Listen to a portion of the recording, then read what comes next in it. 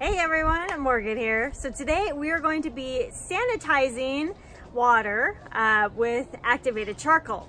So we're going to be doing it two different ways. One way in which you would more kind of do it at home, for a bugging in sort of purification. And the other one is going to be more of kind of like out in the field. You could also do that one at home too. Either of these you can do in any situation. Okay, so first of all, this is really dirty water. I have created this dirty water so that we could kind of see if there are any differences and what kind of differences there are. Now, this is, you can use any type of pre-filter.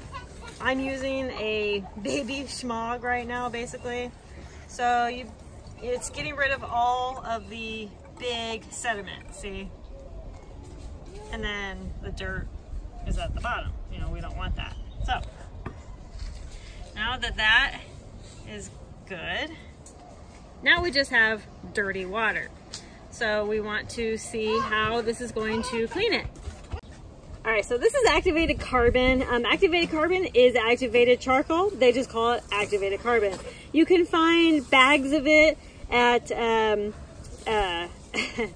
like pet stores, Walmart, in like the pet section. What you want to do is you want to soak it for like about 15 minutes or so. Just give it a good soak. Okay, so the very first one that we have here is just a real simple. We have a mason jar, a coffee filter, and then I'm actually going to put a filter here, and I'm going to put the activated carbon or the activated charcoal right there, and then I'm going to put this on top. And then so we have a couple filters here, and we want it to kind of drip a little slower.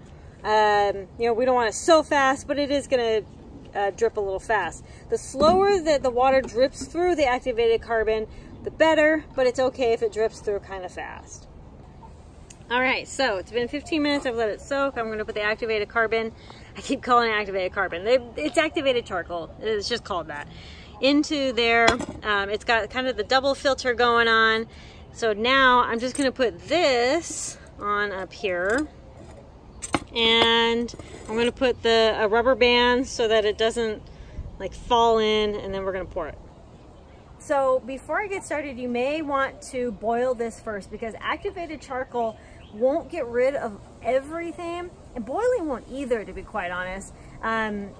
If you were to just do like straight rainwater collection into the activated carbon, that would work, okay? If you wanted to do like, you have a free-flowing stream down by your place, but you just want to give it a good purification through some activated carbon, that works as well. So we're going to see kind of what this does, just this process. Boiling water wouldn't make it clear anyway. It just kind of gets rid of some particles. And sometimes even brown water is okay as long as it's been kind of purified in some way. But this is, needs to be fixed. So we're just going to go slow. As you can see, it's coming down.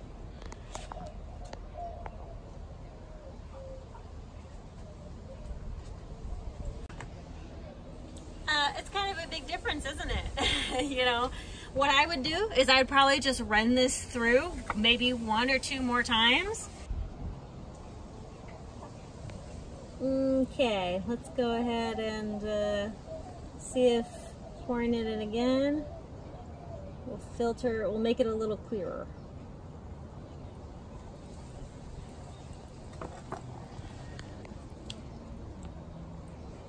As you can see, the water's kind of coming down off the sides too. This could be improved, this process.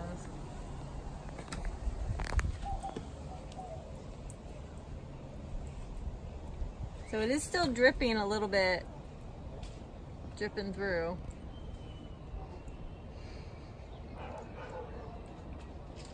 So as you can see here, there's still a lot of water that's still dripping through.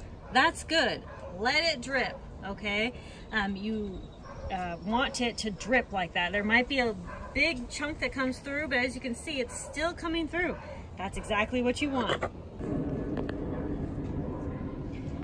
All right, so it's definitely, you know what I mean, from start, okay, to finish, definitely a lot clearer, okay? Let's go ahead and do the sand and rocks. So I have this receptacle here. This is a very standard receptacle. You're gonna see this through many DIYs, okay? What we have here is we have a bottle, we have one hole down here. This is a coffee filter, and then this is I forgot to mention, I'm not sure if I mentioned what this is. This is just cheesecloth that I've been using, okay? Cheesecloth down there, you can stuff cotton balls, you know, kind of whatever, but cheesecloth is accessible. You can also do a bandana, your shirt, okay, anything like that.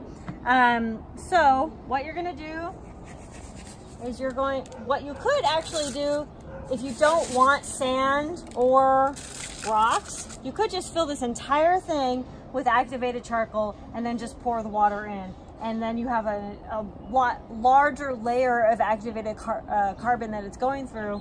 So you can do that, absolutely. And it'll probably make it a lot clearer, a lot faster, okay? So you can just do this, right? With a whole bunch of activated carbon. But I'm gonna go ahead and do the sand and rock method as well, because that one's a very popular method. All right, look at those beautiful layers. We have our couple filters here, and then we have our activated charcoal, our sand, rocks, activated charcoal, sand, rocks. Beauty, okay? So we're gonna take that icky water that we had before, and we're gonna pour that through and just see how it goes. Mosquitoes all in my face.